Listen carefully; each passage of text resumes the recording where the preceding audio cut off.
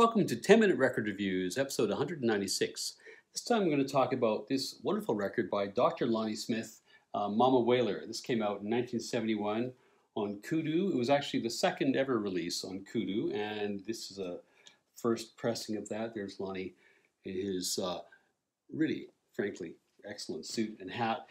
What to expect? Well, I guess to start with, the first thing to know about Dr. Lonnie Smith is not to mix him up with the other Lonnie Smith, Lonnie Smith, who also is a jazz funk icon from the 1970s. But of the two, the Doctor's music is much more closely grounded in R&B and soul, whereas Lonnie Smith is much more influenced by his formative years spent with Pharoah Sanders. His work often verges towards spiritual jazz or astral jazz or whatever you want to call it. The Doctor almost always makes you want to move your hips, and if you like your jazz with a serious groove, his catalog offers some really rewarding exploration. He sometimes verges even pretty close to disco towards late 1970s, and this is one of the highlights of his early solo career.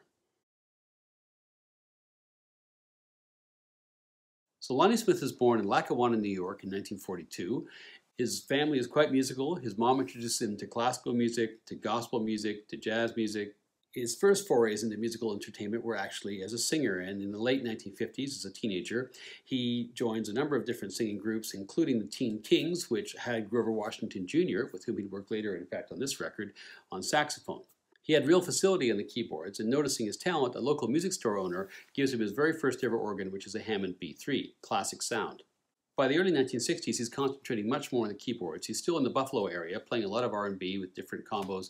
And then in 1964, or thereabouts, depending on what you read, he moves to New York City. And there he hooks up with George Benson. Benson, who was a jazz guitarist, would go on to great fame in the 1970s, was at the time playing guitar in the soul jazz band of Jack McDuff. Jack McDuff, of course, was a fantastic Hammond player. Lonnie loved his sound, loved the sound of the group, and he used to come down to New York and see them play all the time. Gets to know George Benson, and Benson's talent, even at this stage, is really shining, and he's about to basically record his own material. And Smith comes to him and says, look, when you go out on your own, which is kind of inevitable, when you're forming a band, call me. And Benson does. So eventually they form a group called the George Benson Quartet, featuring Lonnie Smith. The group was signed to Columbia Records by John Hammond in 1966. They released 2 records under Benson's leadership, It's Uptown, the debut, and Cookbook, and then at this point, Lonnie decides to release his own solo record, also on Columbia. That record has the excellent title of Finger Lickin' Good Soul Organ, and it features Smith on Finger Lickin' Good Soul Organ, Benson on guitar, Ronnie Cuber on baritone sax, Marion Booker on drums, and Melvin Sparks on guitar. For his solo work in the next few years, that lineup would remain relatively stable. He also did some work as a sideman, most notably with Lou Donaldson, with whom he makes the great soul jazz record Alligator Boogaloo.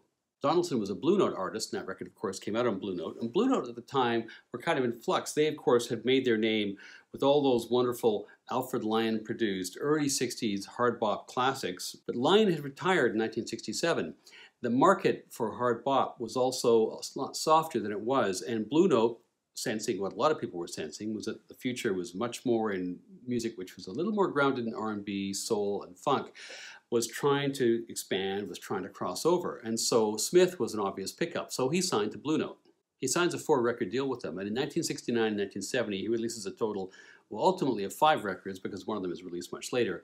3 studio records, including 2 with Lee Morgan, Think and Turning Point, and also 2 live albums, Move Your Hand, and then the one which is released much later, Live at Club Mozambique.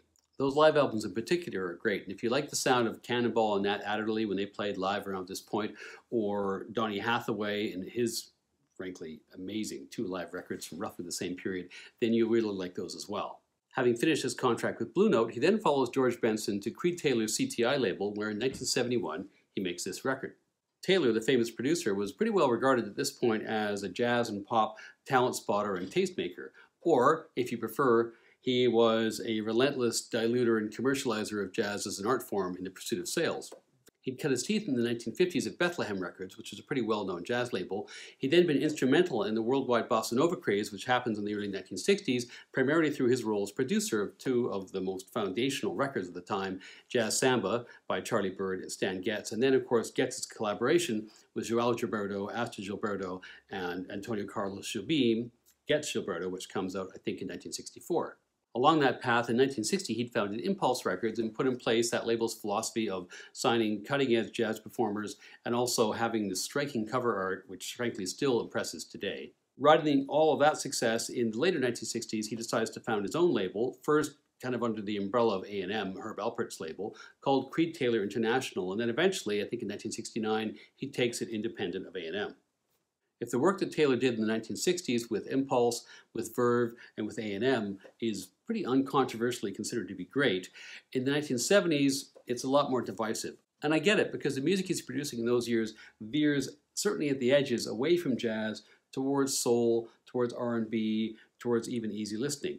But I think Taylor understood that jazz, as it became, frankly, more extreme, more esoteric, almost more academic, and basically more niche, was losing its audience. Jazz had been at one point black pop music. It was no longer that. It had been completely replaced by all of the amazing music that was happening from Motown, Stax Records, later on from the Philly Sound, and so on.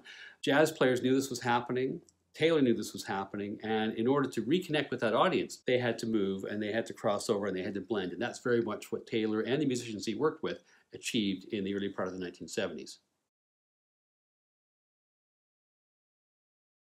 This album was made July 14th and 15th, 1971 at Rudy Van Gelder's studio in Englewood Cliffs, New Jersey, with Creed Taylor producing.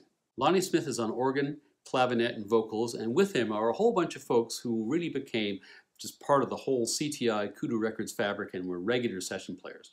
Those include Grover Washington Jr. on flute, on tenor saxophone, and he also does a number of the arrangements. The bass is shared by Ron Carter, of course, who was a veteran of working with Miles Davis, and also Chuck Rainey, who was another real rock in the studio for Taylor over the years. Billy Cobham is on drums. Airto Moreira is on percussion. Danny Moore, who's a longtime session guy for pretty much everybody in the 1970s and every label that was halfway cool, is on trumpet and flugelhorn. Lots of other people on here, but two others worth mentioning. First of all, Dave Hubbard on tenor sax.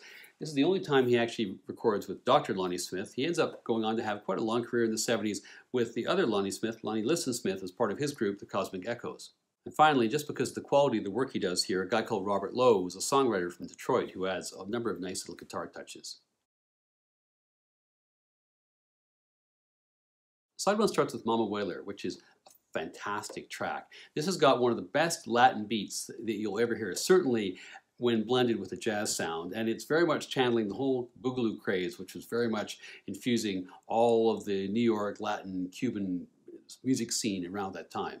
There's a great solo from Grover, there's a great solo from Robert Lowe, and then Lonnie comes in and he's obviously playing organ, but at times he's also playing clavinet. I'm not quite sure whether he's playing one with one hand and one with the other, or whether it's overdubs, but in any event, this whole track is just a killer and frankly is reason enough to buy this record. Ola Munica is next, another great piece of Latin jazz fusion, heavy on the soul. Last track inside one is I Feel the Earth Move, which of course is the Carole King classic track from her classic album, Tapestry.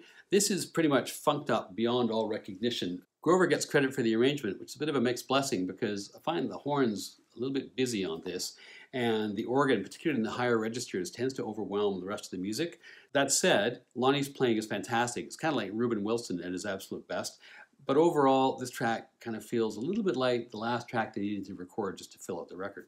The second side is entirely given over to a cover of Sly Stone's Stand, which had been a hit a year or two before. After they state the melody, then it breaks down to this really rich, funky groove, and in particular, Ron Carter's work on electric bass is just excellent.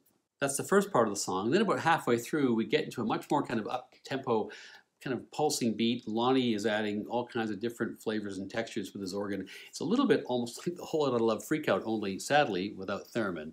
The track stays pretty freaky, and like a lot of sidelong jams, it slightly unravels at the end, but still, it's a great album side. This record's got two brilliant tracks, one sidelong track with many great moments, and one track which feels like it needed a little more care and tending and attention before it was sent off to school. If you're a fan of Kudu Records and the phenomenal sound that Creed Taylor was able to assemble with all the wonderful musicians that he was able to keep around at that label, and there's no reason not to be a fan of that, then this is absolutely something to be on the short list for your collection. It's not perfect, but it's pretty hard to find a track which captures that musical moment of 1970 and that crossover from jazz into funk and soul jazz and so on better than the title track. I mean, really, it's one of the great, classic, delicious pieces from that period of time. And for that reason alone, I give this record 4 out of 5 stars.